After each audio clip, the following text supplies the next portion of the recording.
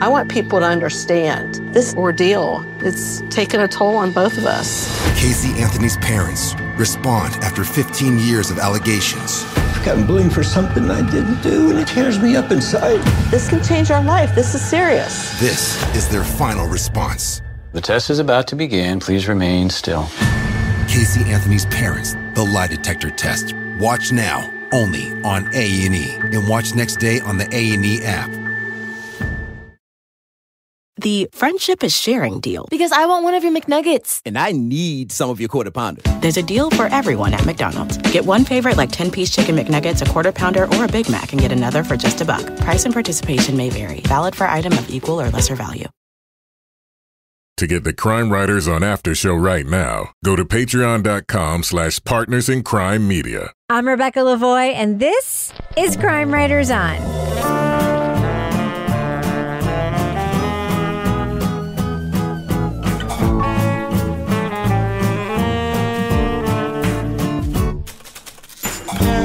Crime Writers On is the original true crime review podcast that digs into true crime, pop culture, other podcasts. And on this episode, a powerful political consultant kills his wife in a murder-suicide. Why does his family think that investigators got that wrong? We'll review the WNYC podcast Dead End, a New Jersey political murder mystery.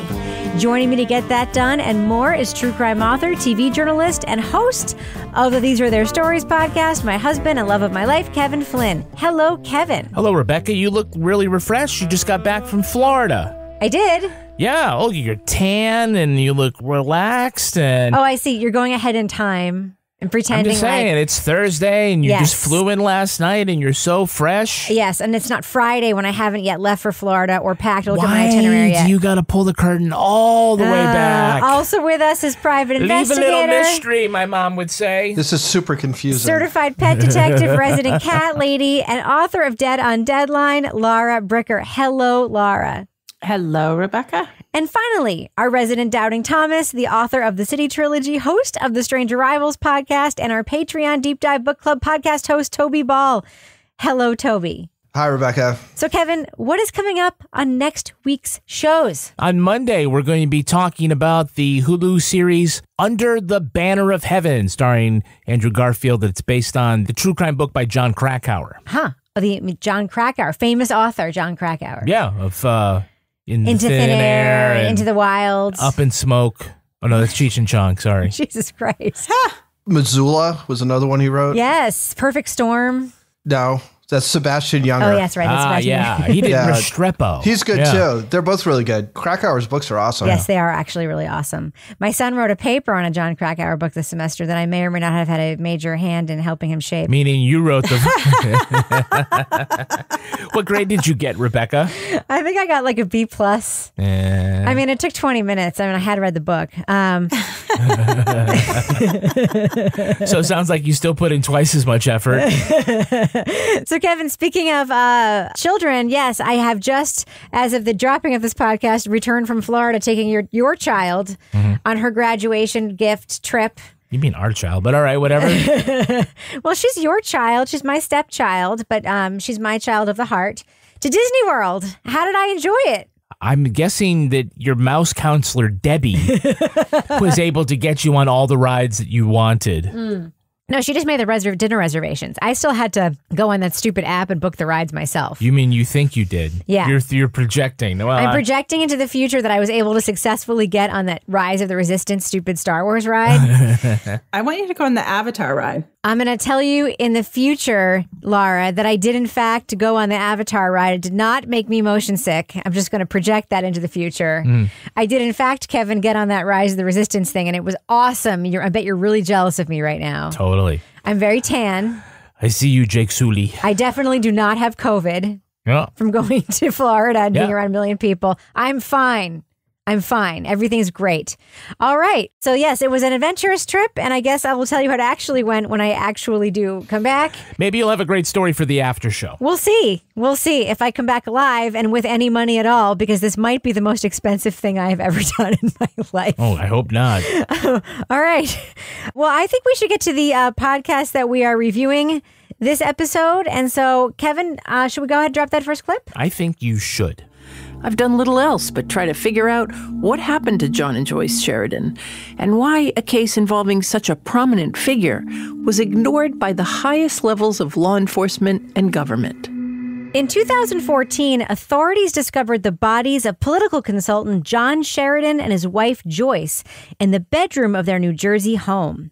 A barricaded door, an intentionally set fire, and the discovery of 2 knives near the bodies led investigators to believe John killed Joyce in a murder-suicide. No forced entry. Bedroom door blocked from the inside. $950 in cash on the bedside table, so it wasn't for the money. And very different stab wounds on each victim. The couple's family noticed detectives ignored odd things about the evidence, such as the blood patterns and type of knife that made the fatal blow. In a state known for its graft and shoddy police work, could there be something more to the case? It's not just a whodunit. This story is like a Russian doll. Every question I ask leads to another. Why would this mild-mannered grandfather kill his wife of 47 years? And why weren't the mysterious deaths of a prominent couple investigated? In the podcast Dead End, a New Jersey political murder mystery, WNYC reporter Nancy Solomon explores the brutal deaths of the Sheridans, their son's quest for the truth, and the political corruption that looms over the case. Spoiler alert, we are going to be talking about plot points from Dead End. So if you want to remain spoiler-free, go to the estimated time code in our show notes to hear our thumbs up or thumbs down reviews. Now, Kevin, the podcast I think that Nancy Solomon was planning on reporting changed significantly when there was another similar case that sort of came to the fore where someone confessed to a crime very, very similar to the one she had been investigating for 2 years. And she said, this sounds an awful lot like the podcast that I am creating. In both cases, people involved in politics were stabbed to death and the room set on fire. And both crimes happened just 4 months apart in 2014. Suddenly, people are interested again in a case I've been focused on for 2 years. What do you think it means to a journalist like Nancy Solomon when she has a story that she's investigating and all of a sudden it looks a whole lot more like the theory that this was a murder and not a murder-suicide is potentially true because there is another case that looks exactly like this, similar circumstances, a hitman, all that stuff that happens so late in the reporting. As a journalist, when you hear something like that, what do you think? Well, I get really excited because if the goal here is to poke holes in the official story about the murder-suicide and intimate that there was an outside killer that came in and staged it, that opens up a lot of questions about why as well as who and how. And like on its face, it ends up seeming a little fanciful, right? A little hopeful by the loved ones that they don't want to think of their father as somebody that, murdered their mother. And by bringing this up and the closeness of these two crimes, it actually gives some credibility to that theory. I'm going to be honest with you. I haven't solved this murder, at least not yet. But I'm rattling a few cages, and things might be changing. I'm getting phone calls from powerful people who want to know what I know. It's because in the beginning, the first couple of episodes, we hear about the case, we hear about their lives. I'm still listening and saying, this is really great, but I don't know if I'm buying this theory that it's anything other than, what they say. The armoire in front of the door and the official story makes sense on its face. But once I've kind of already, okay, yeah, I'm in, the other stuff's bullshit. Boom, she starts coming in with some really great stuff that, oh, all right, now I'm thinking about this case differently, and I want to hear more of what she's got to say. So, Laura, what do you think about this? The Sean Cattle case and this element coming into the reporting so late in the game and, these very, very, very similar sets of circumstances. I think for me, I would have preferred to hear that a little bit further closer to the front of the story. Because obviously this is somebody, I did a little research, like the most experienced political corruption reporter in New Jersey for decades that she has been reporting on New Jersey. So, she's got all of her sources in place. You know she's bringing you the best possible information. But in terms of just the order that the story was told in, I think I would have bought into this a little bit earlier. And she's telling it in this very linear fashion, like, here's what happened, here's what happened. Oh, surprise, here's this other case that's very similar. But me personally, I would have liked to hear this. Okay, so here is Sean. And by the way, in January, here's this guy. He's a political operative. He admits hiring 2 hitmen to kill this other guy who was a former candidate for a city council position. Like, we're knocking off city council people in New Jersey now. Are you fucking kidding me? And these hitmen that he hired, like, stabbed this guy and they set the place on fire. And we find out, this guy was deeply involved in politics for decades. He had worked for lots of different people over the years.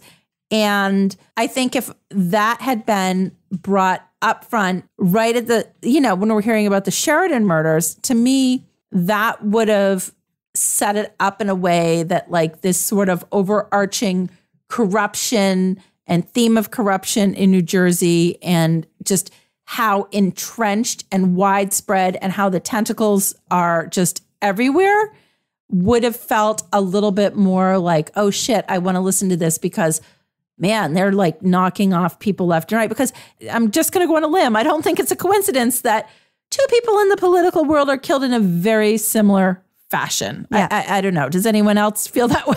No. I mean, she doesn't think it's a coincidence either, because she goes ahead and states in episode 4 that she is looking at a murder and no longer looking at a murder-suicide. I mean, she says, I'm just going to go ahead and say that this was a murder, which I think is a very interesting assertion for this journalist to make. I mean, she's looking at the forensic stuff that Michael Baden brings to bear, and then also this other case.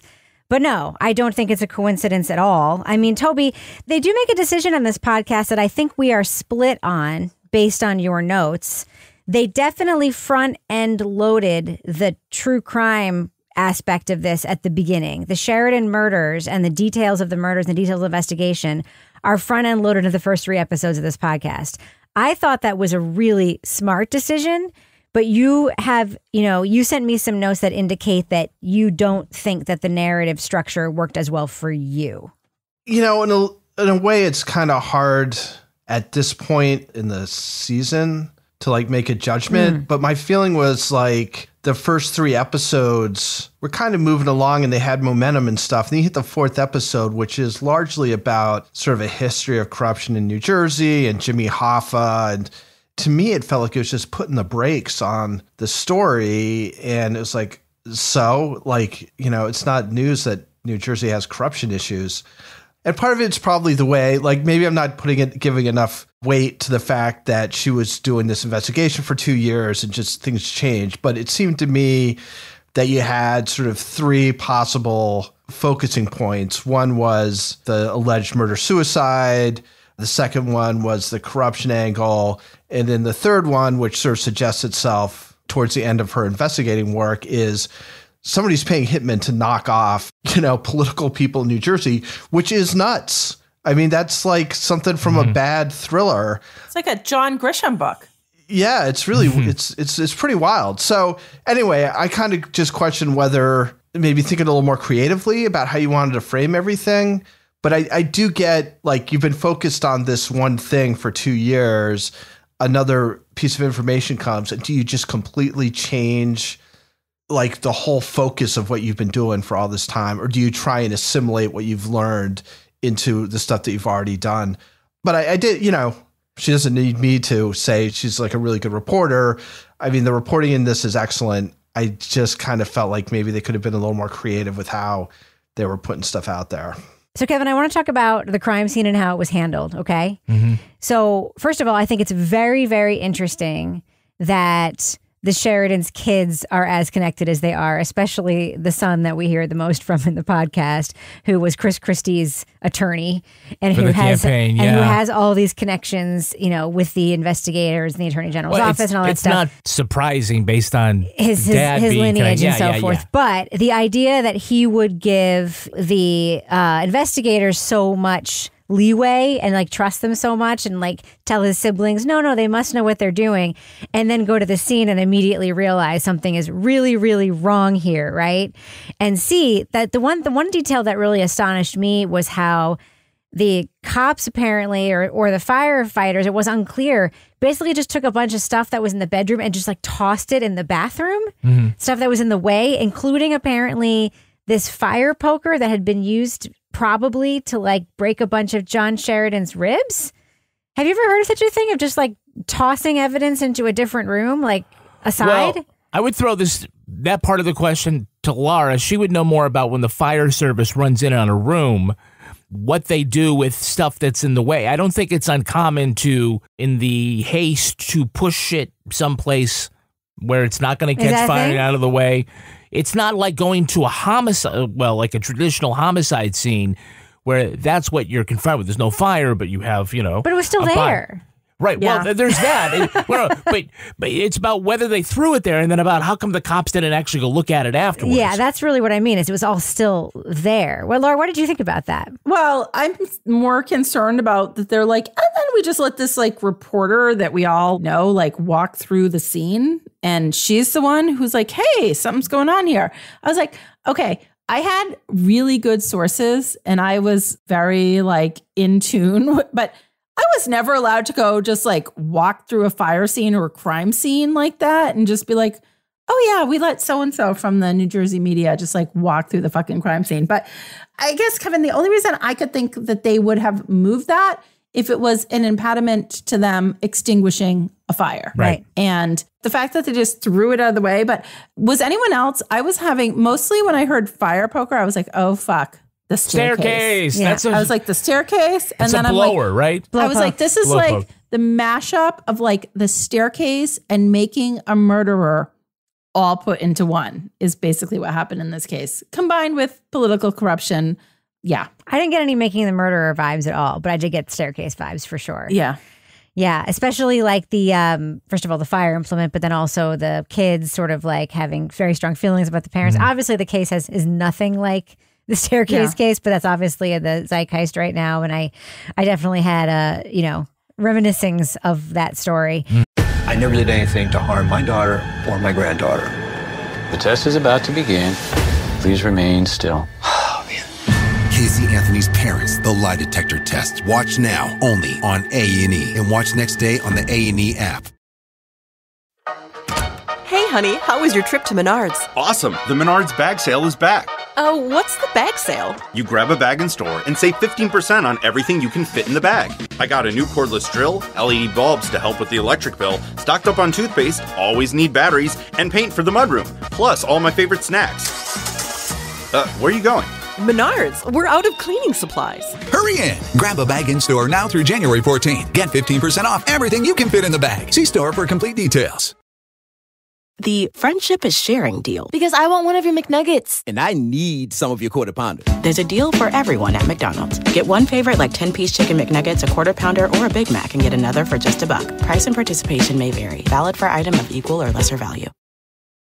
Rebecca, hold that thought, because I actually want to interrupt. Okay. You for once and talk. I do it every episode to talk about the business section. All right, I'm going to start that music now. Please do. Right now on Patreon, you can listen to the latest episode of Toby Ball's Deep Dive Book Club podcast. Toby Ball's Deep Dive Book Club podcast. Toby Ball's Deep Dive Book Club How many different ways are we going to say it till people get the joke? Toby Ball's Deep Dive Book Club podcast. Toby's like, this has been so funny since first grade. Yeah. I was actually speaking on Zoom to some group, and the guy who introduced me like had read my bio beforehand, but like hadn't read it aloud. And so when he read that aloud, he just started cracking. Yes. Like week 3 or 4 of Olivia's job working for us, she was like, do you know that Toby's Book Club podcast has the words balls deep in it? I was like, I do. Yeah. That was on purpose. But it is an excellent book club podcast. They're talking about The Arsonist. And Toby, tell us a little bit about who your guests were and how that conversation went. So my guests were Elise McGovern, who's a criminology professor in Australia, Julia Lowry Henderson, who people will know from Bikram and the Sterling Affair and all that stuff. And then Keith Sheridan, who works at the Tennessean now, but he did the Crime Beat podcast. He's also written the screenplay for a couple of movies. The book is awesome, and we had a really interesting discussion. People had kind of brought different things from their background to bear on our discussion. Keith has done some reporting on arsons and fires, which was super interesting. And then Elise is from Australia and was able to give some cultural stuff around the fires. And, Julia is always very insightful. And I just kind of tried to... you Toby'd it up. Keep my head down as much as possible. Yes. Yeah, so it was fun. It's a really... And I recommend the book to people. Even if you don't listen to the deep dive, you're looking for something to read. The Arsonist by Chloe Hooper is really good. Yeah, so we've got all sorts of stuff on Patreon. If you sign up at patreon.com/Partners in Crime Media, you can hear over 275 exclusive podcasts you only hear there, including the latest CWO After Show, our latest episode of Married with Podcast, in which we dispense advice to one of the listeners who feels bad about having to enforce a deadline for an award, a charitable award, and somebody wants to 2 weeks later reply. It's like, why do you feel bad? Don't feel bad. That's right. Don't apologize. Deadline's a deadline. Yeah, it's their fault. That's right. Family emergency, schmamly emergency. Yeah. A deadline's a deadline. Last thing I want to plug is our latest episode of These Are Their Stories, the Law & Order podcast. It's a special one this week. As you know, we usually pick an episode from either Criminal Intent, SVU, or Original Recipe. And just to be a completist, we picked an episode from the long-forgotten Law & Order Los Angeles. Fucking terrible. Thank you, Alfred Molina and Terrence Howard and Alana De La Garza. Oh, she's so beautiful. She is. So in this episode, we're talking with Sarah D. Bunting, who is a friend of the podcast, as always. And in the episode from Law & Order LA, it's a stylist is murdered by... somebody. And who is the first suspect they go to? Khloe Kardashian. Literally Khloe Kardashian. Played by Khloe Kardashian Odom. For fuck's sake. I really think that Khloe turned to those detectives and said, my dad said you framed his friend. So.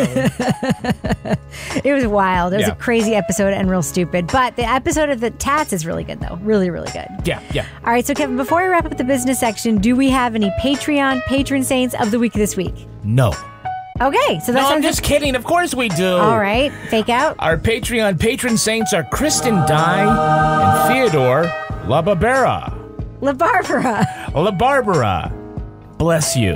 And thus ends... the business section. The business section. I'm going to fade that music out right now.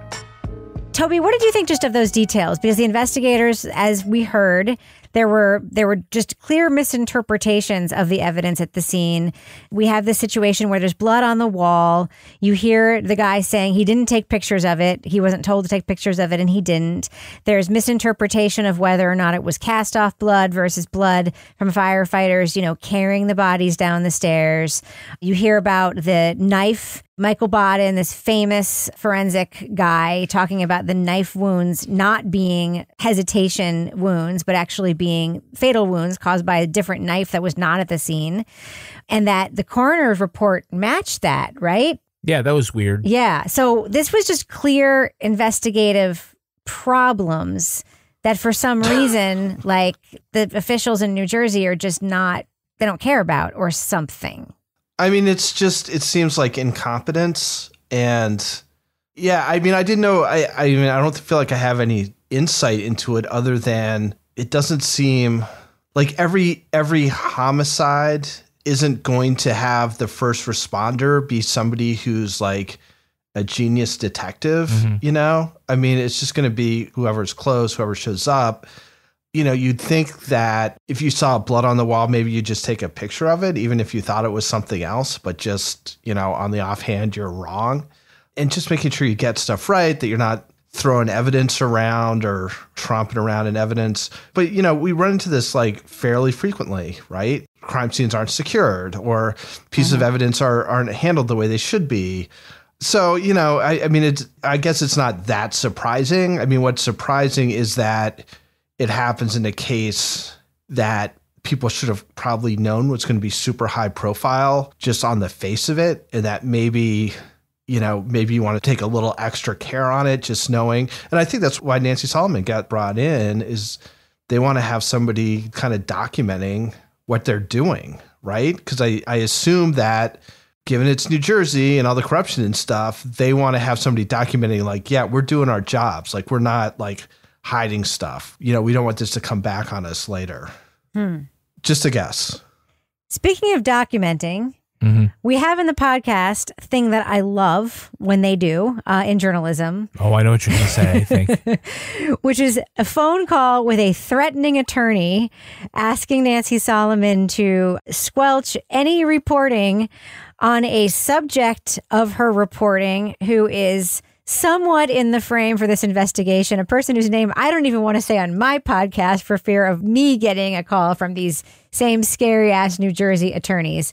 And I don't want to get this to be adversary, because if anyone even suggests, intimates, or infers, obliquely, directly, indirectly, that George Norcross was somehow involved in John Sheridan's and Joyce Sheridan's tragic death, the next letter you will receive from me is a litigation hold notice. Kevin, what do you think of the inclusion of this particular tape of this meeting? We should say that we know that New York, I don't know what the New Jersey rules are, where and when Nancy Solomon was that she recorded this call, but clearly it was probably a one-party consent situation. Well, I'm sure that all the parties knew were that the aware. Call was being recorded, yeah. Yes, for the purpose of... It sounded to her like she thought that she would go through this and maybe have an opportunity to ask him questions. Yes, because he was on the call, right? Because he was on the call with the camera off. Yes. And his pants off. No, I don't know that. But I can't prove otherwise. Yes. That's an allegedly. Allegedly had his pants off. No, he did not have his pants off. I can't prove it either way. Only Kevin tapes with his pants off. That's right. Allegedly had his pants on. Allegedly had his pants on, but again, we cannot deny or confirm. What do you think about hearing those Jersey lawyers on tape? Well, yeah, I liked it. I certainly, they certainly were not taking the soft touch approach. There was no Dale Carnegie methodology to the discussion. Yeah, I loved the transparency of it. She'd been talking about throughout this how she keeps hitting roadblocks, which you can imagine that one would. But then all of a sudden, this just creates some kind of excitement for me. Certainly, I hate to use this term, but when they say where there's smoke, there's fire. At least where there's smoke, there's the potential of fire in a podcast. And so now my eyes are wide to this, and I want to know more about that guy. Yeah. So Toby, how do you feel about how she handles it? Because they insist that she say that she has no evidence that he was involved in the murder. And that she has them on tape saying that, and she goes like, I told them I would consider it, but without a promise, the meeting ended abruptly. I think we're finished. I mean, we clearly... And I never got to ask my questions of George Norcross. Bye-bye, guys. I'm gone. Thank you. But fair enough. I'll say it. I don't have any evidence that George Norcross had anything to do with the deaths of the Sheridans. But that's after telling them that she's going to have to think about it. She's not so sure. And then she hangs up. And then whenever she's recording the thing, she's like, oh, well, I'll go ahead and say it. I thought that was a great piece of tape. It just kind of sheds some light on the pressures under which she's reporting on this story. Yeah, I mean, I like that because, obviously WNYC has resources. They obviously have legal vetting of this material. You cannot put a story like this out without a lot of legal vetting, right?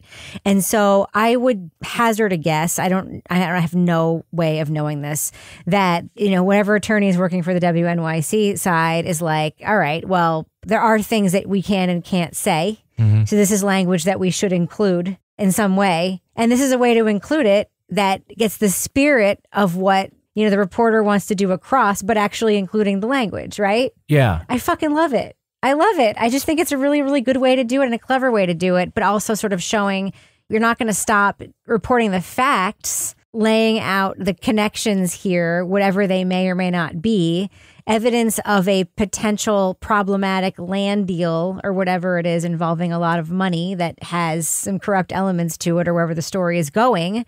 Isn't necessarily a smoking gun, but it doesn't mean that you shouldn't report those facts as well, Yeah. Yeah. Yeah. But, I also like that by putting this behind the scenes Zoom call, making that part of the podcast, signposts something that we are supposed to understand. They didn't do this for one of the detectives or the lab tech who left the blanket out in the garage or whatever the hell that he did. They wanted to use that interaction with the lawyers, going hardcore in defense of don't say anything bad about him, as a way to signpost something else. Right. And there's stakes around this guy. There are stakes around this guy, and that is intriguing. Yep. So, Laura, I will say you have to love a mystery. I mean, this is an older case, but there are so many clues, right? Even at the scene of the crime, so many clues. Yeah, no, it's like one of those like board games. We've got the bent fire poker, the missing kitchen knife, a neighbor who sees a mysterious car. Yes. A knife with traces of DNA from another man. The second staircase. Why was it overlooked? How could investigators not see all this? So there's a lot going on in this case. And I think that only contributes to sort of this overarching feel of corruption in New Jersey and sort of like this undercurrent of seediness that permeates everything that happens in that state. But, you know, in this case, I think it just adds to that overall sort of feeling that something's not right here. And for me, I'm going to go back to what I said in the beginning. These two cases are so similar. These two murder cases where like people are stabbed and then there's a fire. And I really want to know what is behind all of that in both of those. Like who is pulling the strings? Yeah. And then in the other case, the guy was pulled over a couple of days later with a kitchen knife in the car. Mm-hmm. And there's no way to know what happened with a kitchen knife. But like, I mean, there's just so many, like if there was I mean, you hear about the son being up at 3 a.m, like poring over the investigative files and his wife telling him he had to stop. But all I can think about is like the Carrie from Homeland board with all the strings and tape there must be on the wall. There's so much connective tissue here. I don't know. I can see why Nancy Solomon would want to report the story for 2 years because, you know, just listening to a couple of episodes of the podcast, there's already so much there in terms of things to follow, right? Oh, absolutely. Absolutely. And I think that we have the son who is like, just like he wants to get to the bottom of this case. And what I think is fascinating, again, is he's not somebody who is like a nobody. He's connected. He is Chris Christie's personal lawyer. He is already in position where you think he should be able to find out what the F is going on. But yet they keep putting up like roadblocks in front of him. Things aren't happening. Things aren't transpiring. You know, he is trying to find out what's happening. You find out like the police haven't even interviewed some of the witnesses in the case. There's evidence that's missing. So it is just cast doubt on everything when you find out that somebody that's in that position isn't even able to like utilize the old boys network to sort of get things moving in his own parents' murder. Do you know what I mean? Like, it's just like, okay, I'm just going to drive through New Jersey and I am not stopping. Yeah. Do you think there's anything to the car clue, Kevin? The neighbor who saw the car the week before and the same time of day? Could be. Yeah. I will say Dead End about a murder case that took place in a cul-de-sac. I was just going to say. Excellent name for a podcast. Excellent name for a podcast. I want people to understand this ordeal. It's taken a toll on both of us. Casey Anthony's parents respond after 15 years of allegations. I've gotten blamed for something I didn't do, and it tears me up inside. This can change our life. This is serious. This is their final response. The test is about to begin. Please remain still. Casey Anthony's parents, the lie detector test. Watch now, only on A&E. And watch next day on the A&E app. Hey, honey, how was your trip to Menards? Awesome. The Menards bag sale is back. Oh, what's the bag sale? You grab a bag in store and save 15% on everything you can fit in the bag. I got a new cordless drill, LED bulbs to help with the electric bill, stocked up on toothpaste, always need batteries, and paint for the mudroom, plus all my favorite snacks. Where are you going? Menards. We're out of cleaning supplies. Hurry in. Grab a bag in store now through January 14. Get 15% off everything you can fit in the bag. See store for complete details. The friendship is sharing deal. Because I want one of your McNuggets. And I need some of your Quarter Pounder. There's a deal for everyone at McDonald's. Get one favorite like 10-piece chicken McNuggets, a Quarter Pounder, or a Big Mac and get another for just $1. Price and participation may vary. Valid for item of equal or lesser value. All right. Well, I think we should do what we do. Let's let our listeners know, should they check out Dead End, a New Jersey political murder mystery? It's a new podcast from WNYC, the big public radio station in New York. Laura Bricker, what do you think? Thumbs up or thumbs down for this podcast? Yeah, I'm going to go thumbs up with this. I mean, this came at us in sort of a traditional true crime narrative, linear format where everything started off sort of chronologically. You know, there's some things I would have perhaps told in different order, but Nancy Solomon is probably, from what I've learned in sort of reading a little background in this podcast, she's like the most experienced person to be reporting on politics in New Jersey, corruption in New Jersey, crime in New Jersey. She's been doing this for decades. So you know that we have somebody that is giving us the best information that is out there about this case. And it's like the real life Sopranos that is unfolding as she is telling the story. And it's really interesting. And I guess there are some cases that might be tied. I'm not going to give away spoilers, but that is what I am interested in finding out about, is where is this podcast, if we're going to zoom out like we've talked about in other podcasts and see the big picture. How is this going to be connected? Where is this going to end? But overall, it's just really interesting because New Jersey just sort of has that vibe as the place where sort of some seedy things happen. In this case, not just a vibe. Well, I'm saying not just a vibe. On New Jersey, there's some shit that goes down. I will never forget. I went to a graduation party in New Jersey for college, and one of my friend's fathers was in the waste management industry. And we all camped out in their yard. And at the end of the party, I was like sitting around talking with the father, and he was like, "You got things that are bothering you. You call me Mr. and I'll just take care of it." And I was like, what the fuck? But like, it was for real. And that is just the way it rolls in New Jersey. And I was like, and I have never forgotten that. I remember sitting in that back and being like, oh, Mr. is going to take care of some shit for us. Okay, great. Thanks, New Jersey. Not a stereotype if it's true. Listen, I'm from Long Island, and there's some of that there too. There may have come a time when he had a favor to ask of you, Laura.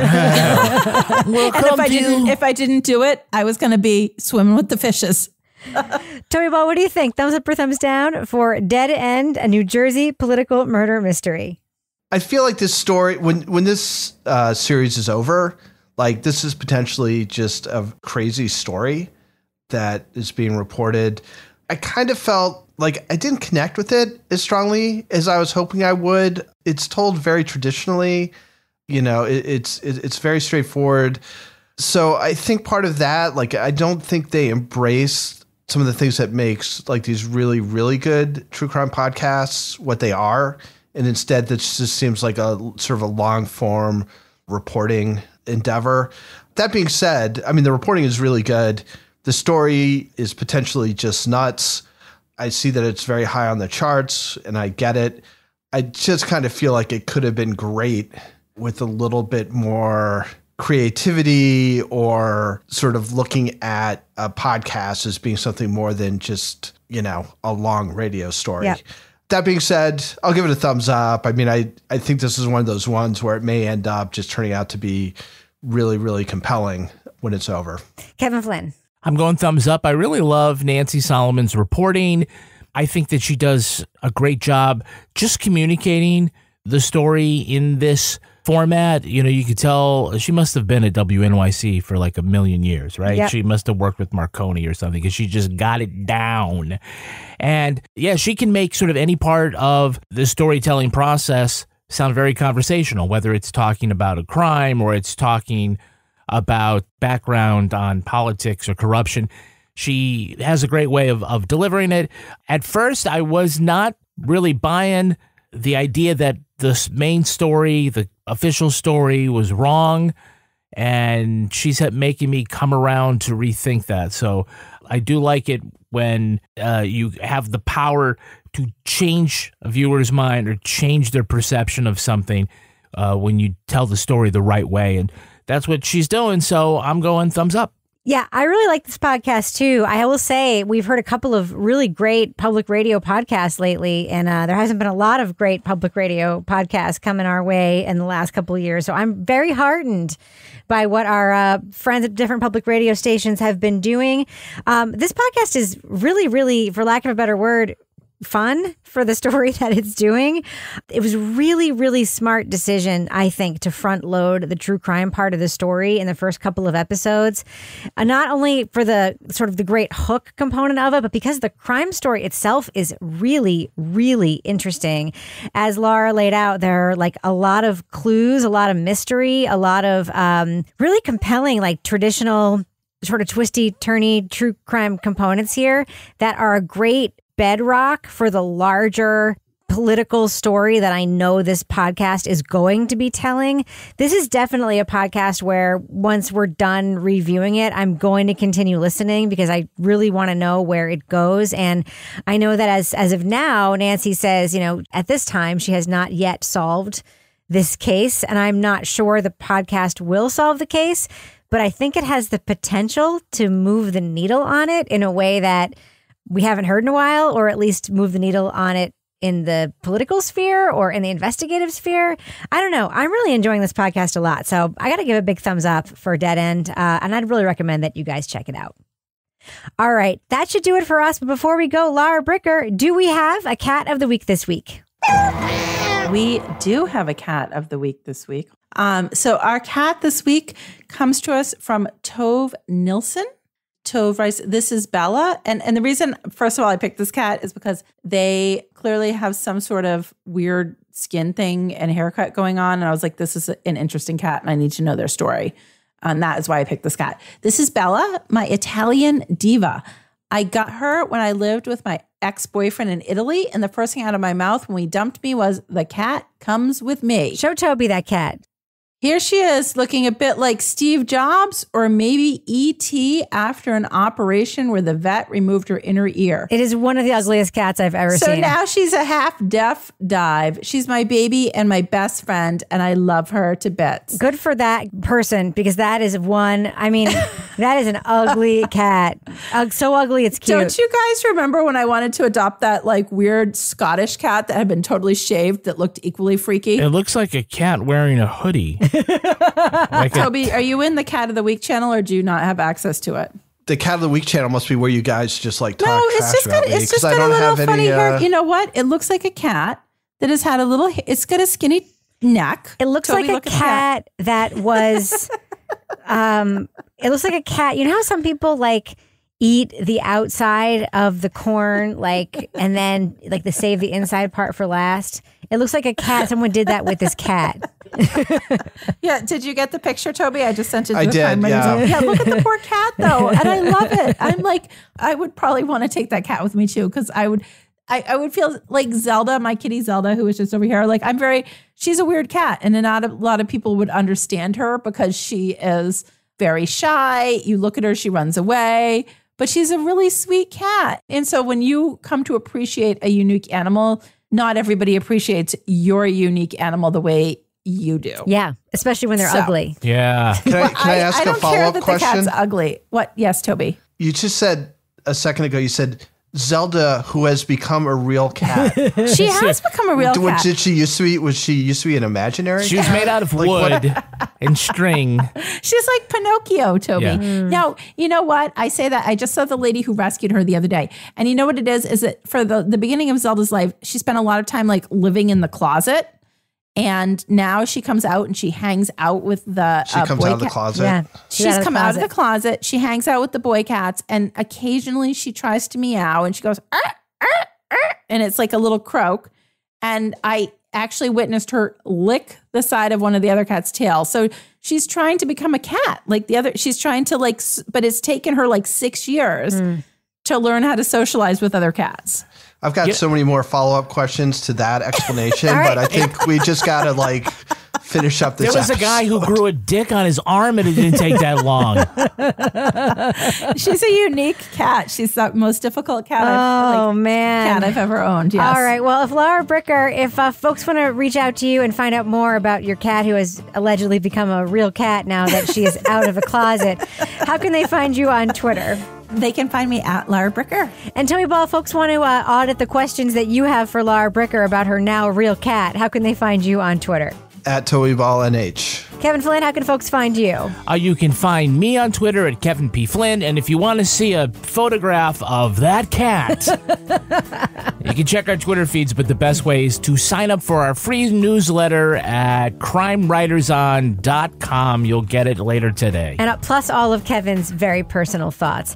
And if you want to follow me on Twitter or Instagram, you can find me at Reb Lavoie. Follow the show on Twitter at Crime Writers On and join our incredible community in our official Crime Writers On Facebook group. Support the show at patreon.com/Partners in Crime Media. You'll get the Crime Writers On After Show, Married with Podcast, Lara Bricker's Leave It to Bricker podcast, and Toby Ball's Deep Dive Book Club podcasts. Our theme song was composed and performed by Ty Gibbons. Our line editor is the very wonderful Olivia Burdett. The executive producer of this show is Kevin Flynn. This show was recorded in the Yoga Loft above the Bodega in Bay St. Louis, Mississippi studio, otherwise known as Studio C, the closet in our New Hampshire basement, where we also overlook critical evidence based on our preconceived notions of the crime. On behalf of all the crime writers, thanks so much for listening. We will catch you later. Our Patreon patron saints are Kristen Dye and Theodore Barbara. La Barbara?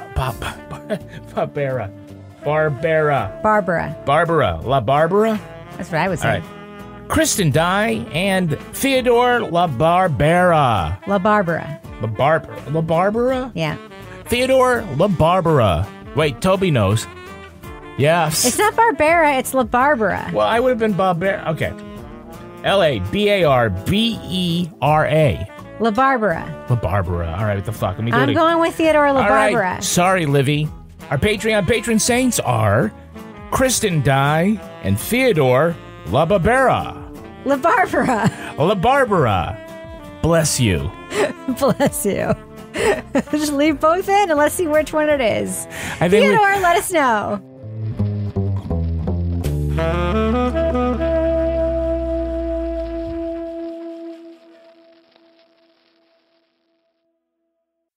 Partners in Crime Media.